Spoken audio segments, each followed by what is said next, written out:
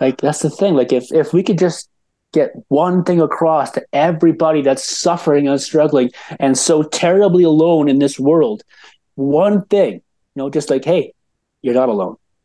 I mean, and Yes. you got to fight the demons, the monsters. We got to fight them with compassion and fact. Compassion. We got to be kind to ourselves, to each other. You Yeah. got to be kind. You got to be kind to you.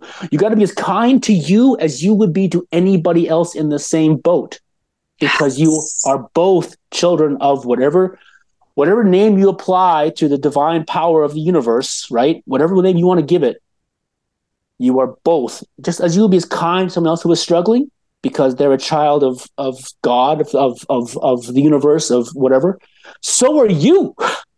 Yeah. And you are responsible for everyone in your life, and that includes you.